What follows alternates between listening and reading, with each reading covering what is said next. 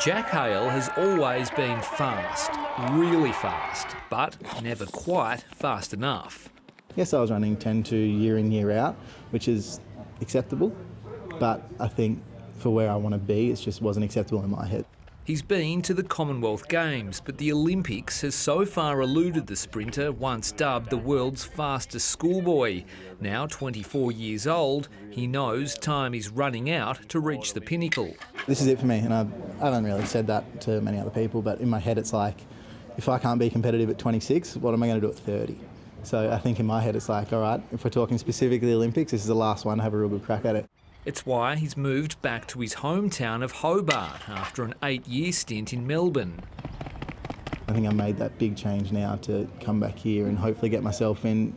Like, my goal is to go 10-0 this year and then hopefully, you know, sub 10 in an Olympic year, which is going to take a lot of everything. The Tasmanian capital is now Sprint City, home to 3 of the nation's fastest men.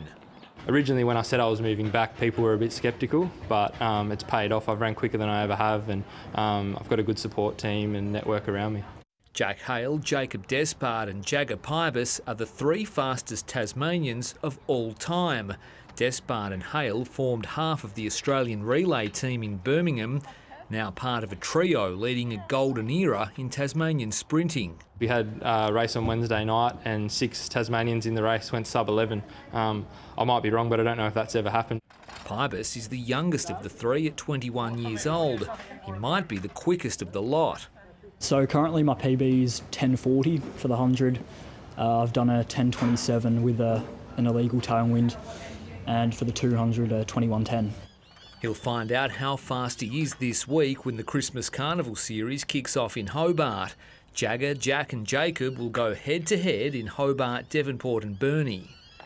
I haven't had a look at the handicaps yet, but you know, I'd like to think that I'd be pretty hard to catch.